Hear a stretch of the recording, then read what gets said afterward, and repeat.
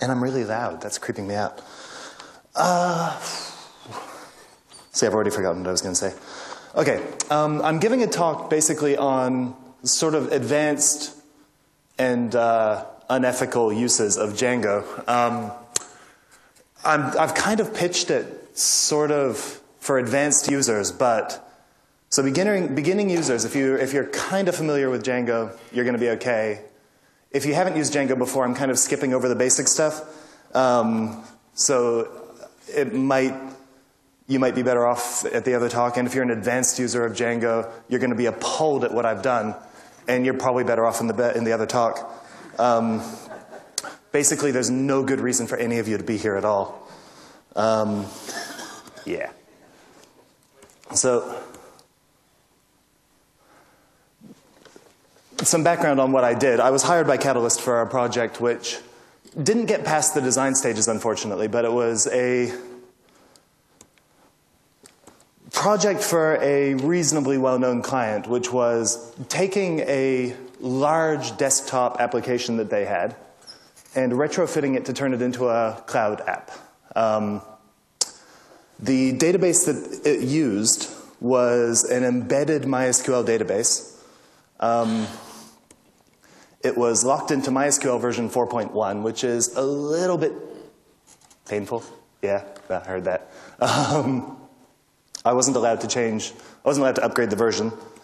I was explicitly denied the ability to alter the schema in any way, shape, or form. I had to somehow take a single user database and turn it into a cloud database without changing the schema, because it actually had to remain compatible with their current existing infrastructure.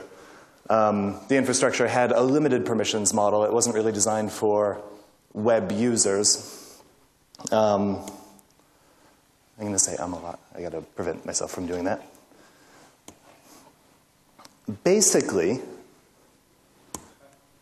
as you can start to see, it was not designed in a web context terribly well. It's one of those things where the database clearly had evolved for years. The product is a good 10 or 15 years old. It had evolved over time. Everything that was in this database was there for really good reasons at the time, but a lot of them were not terribly well adapted to what they now wanted to evolve it to do. And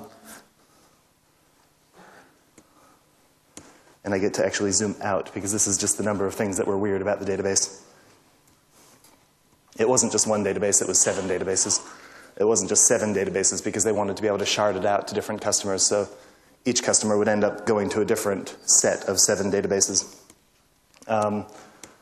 Okay, what I'm going to go through in this talk is how Django can be used to interact with a legacy database. They have functionality in there for it. The Django RM is honestly a lot of fun to use. It's brilliant, but where are we?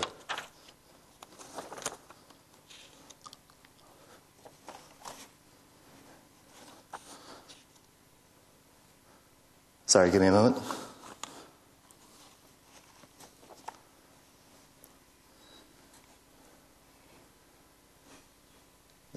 I'm losing everything. Okay, I'm back. No, I'm not.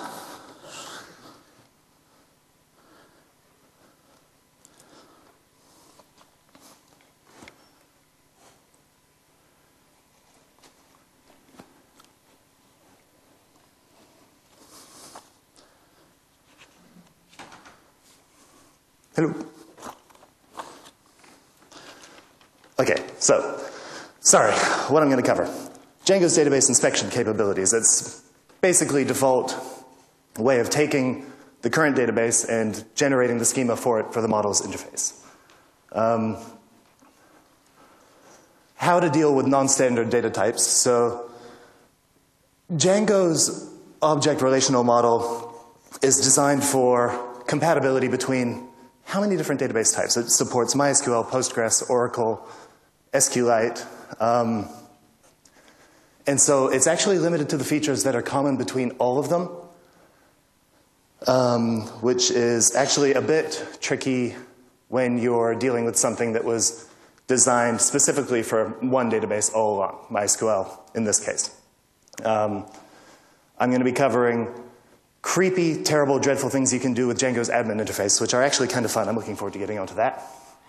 How to do multiple database routing, how to route your query to the database that you need it to go to when you don't actually know which one it needs to go to because you don't know how many databases you have. Severe abuse of that. Django's database routers are really, really cool, and I cheated with them. And then finally, what I'm going to cover is forcing Django to do something that it wasn't designed to do at all, and the terrible, terrible consequences of doing that. And you're going to hate me. Is there anyone here who's actually a Django developer? Someone who's committed to Django? You know how I kind of... Oh, okay, cool. Not someone who's actually a core committer on Django. Cool, because I froze up before, but if there was actually Django developers here, I would freak out and run away because I think they would probably lynch me at the end of this. Okay. So I had a database that I didn't actually know a hell of a lot about. Sorry? Say again? Zoom back. Ah, yes, of course. I did that very intentionally. That's probably a good one. Okay.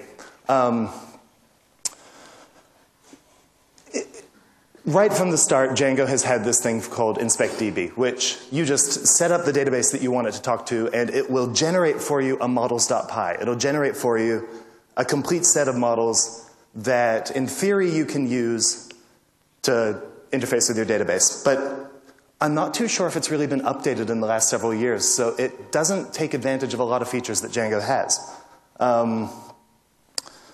Let's take a look at an example output of it. Okay, those comments at the far right are basically just saying the same thing, so I'll zoom in a little bit. This is giving you an example from one table in this database, which had maybe about 100 tables. But this is the sort of thing that the Django InspectDB will put out. And it's a usable model, but there's a couple issues with the way it generates things. I don't have any foreign key examples in this table. But one of the problems with the InspectDB is that when you're using it to point to foreign keys, it doesn't wrap them in quotes. These days with Django, you can wrap the thing that the model that your foreign key is pointing to in quotes, and that way it doesn't need to worry about the order of the models in the models.py file. That's been a feature for a very long time now, like since 0.9, I think, but the InspectDB doesn't actually do that. So one of the things that it explicitly tells you at the top of the file is, we've generated your schemas, now you have to reorder them all around so that the one that is referring to a foreign key comes below the one that it's referring to. Otherwise, it will go, this model hasn't been defined. One of the other issues with the InspectDB function is if it's any non-standard data type, if it's a Django data type, if it's a data type that Django doesn't recognize, it just calls it a text field. That includes enumerations, blobs, images, arrays, anything that is a database column type that Django doesn't recognize, it just calls it a text field. And that actually, you can get away with that a lot of the time, but it doesn't work for things where you would expect maybe, it wouldn't work for an array definition in Postgres because the SQL statements are a strange syntax that I don't think the Django ORM will handle at all at the moment. Let's see. Yeah, covered that. If the database doesn't have a primary key, Django does not complain, and it will bite you for it later. And that also includes if the database has a composite key. The biggest limitation of the Django ORM that I found in everything that I did was the Django ORM, and most ORMs in general, absolutely require you to have a primary key in your table. In, I think, SQL Alchemy's case, it handles composite keys. Does anyone know if that's true? Yeah, so does Storm. Yep. Django does not. Django requires at least one field in every database table that it can pretend is a primary key. It doesn't have to be a primary key, but it has to be able to pretend that it is one. Otherwise, so any unique column will do. But we'll get onto that later in the talk because that's where things got really, really ugly. Dealing with non-standard data types. So this database that I was working with had a number of things in it which Django, by default, doesn't know how to handle. As I said before, it's basically because the Django ORM is limited to the subset of things that every database that Django supports can do, unless you're using some of the special exceptions like GeoDjango, maybe. I've never used that, but I expect it's using proper geotypes. So you're limited to numbers and text and variations of numbers and text and that sort of thing. But the good news is you've got a hell of a lot of flexibility in creating customized fields for Django. And when you're dealing with a legacy database, that makes it a lot of use because when you're dealing with a legacy database, you don't care about database cross-compatibility. You only care about getting the ORM to work with your database. My database was a big old MySQL thing. I didn't care about keeping it cross-compatible with Postgres because that's not what it's for. I didn't need to be able to generate my schema using Django's SyncDB into SQLite or Postgres because I already have my database and I've just got to talk to it. That means that you can do a lot of customization specifically for your database to make life a lot easier for you. You can just go completely nuts. This is an example of a Django customized field. Now, I didn't write this one. This one actually came from Stack Overflow. Actually, one thing that I've discovered about working with Django is that Stack Overflow does by far most of your work for you. It's really great. If you ever have to do anything in Django, just look it up. Someone's already done it on Stack Overflow, copy and paste their code, and you're great. MySQL enumerations are a good example of the first type of database column that Django doesn't support off the bat, but actually supports by default pretty well anyway, because if you treat it like a text field, which is what Django identifies it as with InspectDB, it most of the time just works. In any event, if you want to be able to customize them more, you can create a custom database field, a custom, I have to be careful with my terminology because there's form fields and database fields, and this is a custom database field.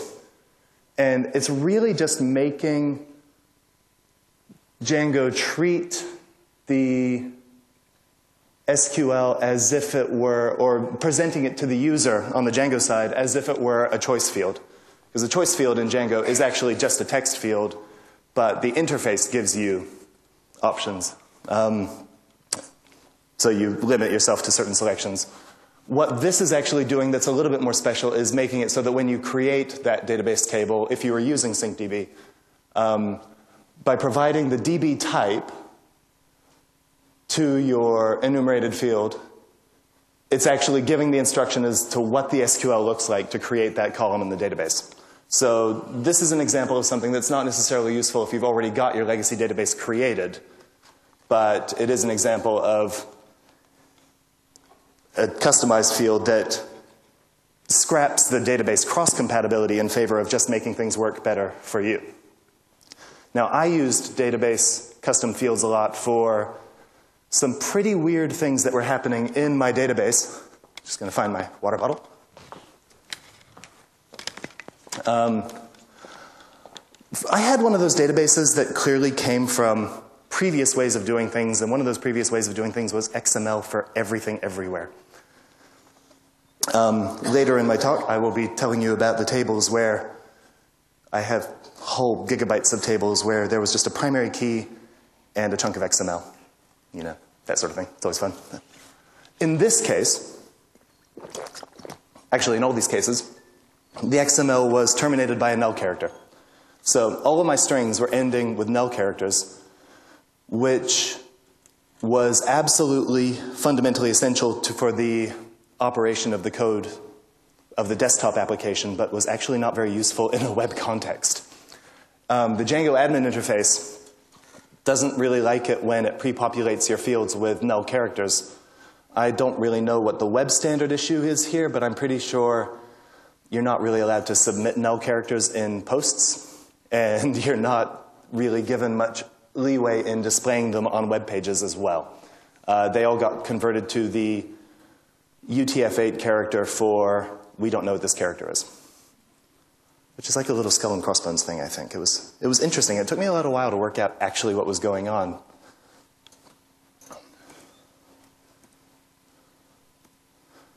Okay, now this is a slightly more complex example of a Django customized field, but the only two functions here that are particularly interesting are toPython and getPrepValue.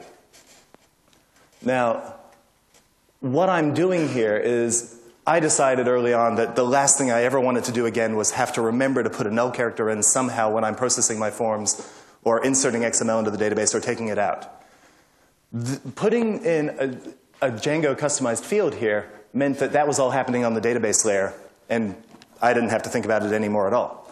So the toPython method there, its job is to convert whatever is in the database to the format that you want to present it to the person who's using the ORM. If the person with the ORM says, give me the XML from this field, what actually happens is it gets run through the toPython method. So in this case, if the column was empty, I'm just returning the empty column. Now, what you'll notice there is that it's actually checking to make sure that the null character is there, and if the null character is there at the very end, then it's returning it without the null character.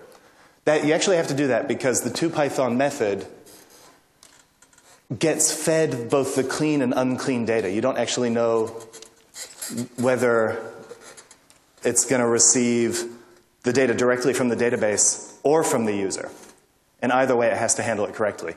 So it has to handle the XML if the XML doesn't have the null character, and it has to handle the XML if it does have the null character. So you have the extra check there. Basically, that's the one that, goes from the database to the user. And then the getPrepValue is the opposite. It does the exact same thing in reverse. It could receive either something that came directly from the database, or it could receive something from the user, for example, from the admin interface. And it has to work out for itself whether to add the null character and then return the piece of XML with the null character appended. Basically, the advantage of this is once this is implemented, and once I have this in my models as the definition of my fields that had XML in them, I never had to think about the null character again. It was taken care of for me. So it's basically about inserting into the abstraction layer of the ORM, because that's what an ORM is. It's just an abstraction layer over your database. The right place to solve the problem so you just don't have to think about it again. I had a fun thing in this database where every table had a primary key. And that primary key was not an integer, which is what we like to think primary keys usually are, or something useful. It was an 18-byte binary blob. This made me sad, but it was a lot of fun once I worked out what to do because, oh yeah, by the way, if you have an 18-character binary blob as a primary key and you try and use that in the Django admin interface and your URL has a binary splodge in the address bar, your browser's behavior is undefined. I think it didn't work. In any event, it was really quite ugly. But again, here we just have, again, the same two methods are the ones that are interesting, the toPython and the getPrepValue. And in one case, in toPython, I'm just taking my binary blob and I'm converting it to a hexadecimal value. And I'm even sticking hyphens into it to make it a bit more readable. If you're sharp, what you'll spot is that the 18-byte binary value actually matched a GUID, a GUID, a global unique identifier, is that what it stands for? With a 2-byte suffix or prefix, I can't remember. But it was a binary blob with extras, which was supposed to be a globally unique chunk of stuff. And that works really great until you're actually trying to type it out in human readable form. And this solves that problem. Same deal. Basically, now in address bars, in the admin interface, and when you're dealing with it in your view code, you end up with human readable stuff.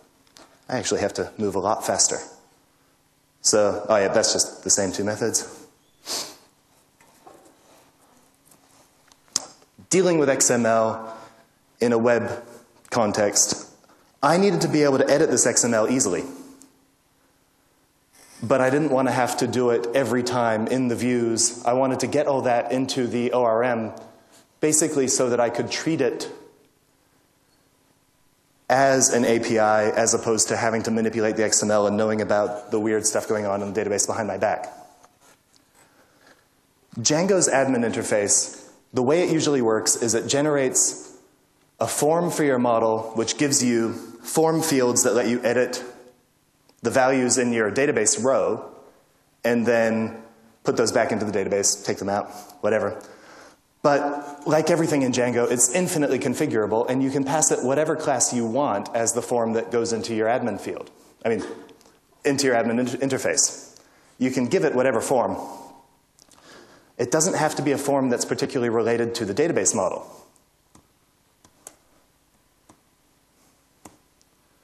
So, what I did was I took this database field, which that's the entire model. It was an ID and it was a chunk of config. And this was my new form field. And what's actually happening here, I beg you, please don't actually try and read all that and understand it, because I probably screwed up the transcription somewhere anyway.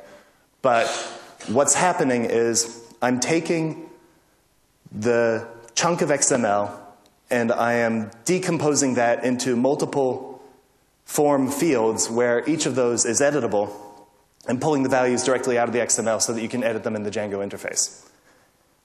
The result of that, sorry, these fields that you see there, name, start date, end date, available in time zone, were all actually just tags in the XML. But now what you can do is you can edit them directly in the admin interface, and then when you hit save on your admin page, it recomposes that back into the XML, sticks that XML back into the XML field, saves that to the database. And then in saving that to the database, it's even adding the null character to the end, so that I don't even have to think about that. That was a lot of fun to do, and it's a hideous kludge, and I hope none of you ever have to do it, and I'll bet some of you will. Because if anyone's having to work with a legacy database at some point, they're going to see their legacy database has a chunk of, I guess it's probably JSON these days. But what do you do if your XML file isn't actually XML, but two XML files where one of the entities... Let me explain. The open brace, the open bracket, the open angle bracket was replaced with its entity. So what is it? And GT for greater than. But they didn't do the same thing for the closing one. And you're actually allowed to do that. Like, you're actually allowed to stick XML in XML if you change two entities, the open bracket, the closed bracket, and the ampersand. But if you don't, it's malformed XML. So I needed to stick malformed XML into XML, having rebuilt it from the admin interface. I'm not going to show you the code that did that. It was kind of similar to what you saw before, except worse. Much worse. Okay. Database routing is a new feature in Django. It's from about version 1.1. Was it 1.1 or 1.2? One of those. The basic idea is you have a bunch of methods. You have a database router.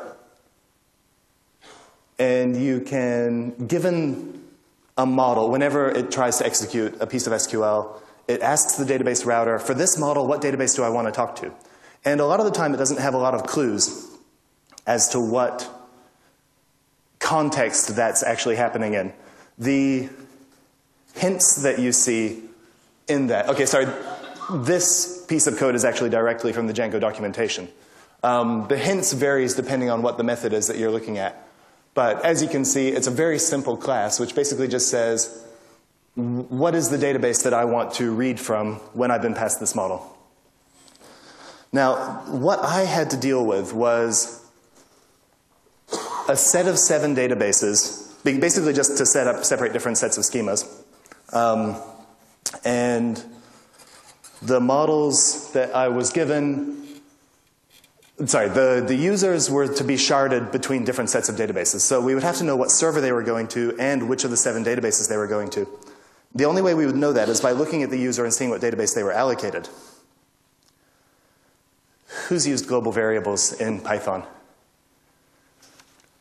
Yeah, basically a global variable in Python has actually just got module scope. So if you want to, you can store things in a global context, but it's a bad idea. And you can do it, but you don't want to because it'll break everything. The reason it'll break everything is because if it's global, then it will actually be global for multiple requests. So if 2 users are accessing the database at the same time, they'll access the same global variable, and then bad things will happen. What you actually need to do is separate it out by thread. So you have a thread variable, which is unique just to that thread. What I had to do was I had to work out who the user was at the start of the request and what database they were supposed to access, and then configure the database router to route them to that database without interfering with everyone else. Who's used Django middleware? The Django middleware stack, basically, at the start of the request, it works from the bottom and runs a function and goes up to the top. And then at the end of the request, the middleware executes again in reverse order. What's going on here, this is where people will start to get angry with me. What's going on here is I have at the very top of the request stack a piece of middleware which is looking up who the user is, finding out what database they're supposed to be routed to, setting a global variable, a thread global variable, so a thread local variable, to tell the rest of the request what database that person is supposed to be routed to, and then leaving that there for the duration of the request. And then my database router had to look at that global variable every time there was a database query, and then send them to the correct database. Now, the real advantage of that was it meant that the admin interface worked transparently. I'm running out of time. I am actually out of time. And I got to the best part. Oh, well. Sure, okay. Database routing, that was pretty ugly. But this was the thing that was truly horrifying. And I apologize in advance. Okay, Django doesn't support tables without a primary key. It just doesn't work correctly without a unique field that it can absolutely be confident is unique. But what you can do is lie. You can go into the models and you can say, this field's my primary key. Honest. And it'll go, okay, that's your primary key. I'll treat it as your primary key. And everything will be fine, except it's not fine at all. So just to back up, if you're ever in this situation, just add a primary key to your database. It's real easy. You can just add any kind of thing. Doesn't matter what it is. Make sure it's unique. It will save you quite a lot of pain. And that's what I did, and it worked fine for a month, and everything was hunky-dory until the client came back to me and said, no, actually, you're not allowed to change the schema in any way, shape, or form. And so I had to come up with a new way of doing it. I had to take, for example, this was a model that was a bit weird. It's a kind of a tree structure. It has parents and children, and it doesn't have a specific unique primary key because the parent might have been this thing called a displayable, or it might have been this thing you see called a config, and then the children might be different as well. So there was any combination of primary keys that it could be. I just lie and say, oh, don't worry about it. That's a primary key. That's cool. Displayable is a primary key. Now, you'll notice at the bottom there's this unique together thing. That is a Django feature which is actually really useful, and it approximates a part of this. It won't let you save an object to the database unless those three conditions, or any of those sets of conditions, are unique. So it's like a unique constraint, but it's not the same as a composite key. Django doesn't recognize that those things could be a key of their own right. Why would you want to do this? Because it really is useful to actually use the ORM directly. Now, when you're pulling objects out of an ORM, you usually do it by primary key. And obviously, my primary key is a lie, so I can't do that. But I can still get at them from their relationship to other things. I can go, for this displayable, give me all of its children, and I'll get the right objects. And that's what I gained from doing this. What you've lost, you can't, like I just said, you can't pull objects directly out of the database individually, and the admin interface is hosed. The admin interface expects you to have a primary key. You don't control the queries that the admin interface uses. I was able to mess with the forms, but you can't mess with the actual queries that it's using to pull out individual objects. So it's just out of reach if you're going to cheat this much. And then there's the deletion problem. So let's say you have an object and you've lied about its primary key, and then you tell it to delete that object. This is the SQL that it'll give you. Assuming, let's just say that it was one of those times when the parent object was actually something different. Now, I can't give you too many details about what this database actually was, but I will tell you that I deleted New Zealand and I was embarrassed. You've got to stop Django from actually doing the things that it's sure it should be allowed to do, and you mustn't let it do. You can't let it delete, because it always deletes using the primary key, and the primary key isn't primary, and terrible things happen. So my first try of that was to override the save and delete method. And that actually works when you're dealing with individual objects. You have really good flexibility on whether you save and delete and how you do so, until you have a cascading delete issue. So here, Django, when you delete an object and it has other objects that are pointing to it, it will do a cascade delete by default. And it doesn't use the database's cascading function because different databases implement it different ways. It has its own collectors which actually search through, find all the objects, and delete them. So you've got to prevent that from happening. And I was really pleased to discover that there's this thing called onDelete where you can actually define the behavior of the cascading delete that Django usually does. And there's a bunch of options for it. There's do nothing, there's set to null, there's cascade, which is the default. It usually does just go and delete the entire tree of objects. There's set to a value. There's even one that you can pass in a callable, and the callable will set the value. I think this feature was Django 1.2 was when that actually finally happened. And if that wasn't there, then things would have gotten really ugly. And that almost solved my problems until... This is the last slide. Yeah, okay.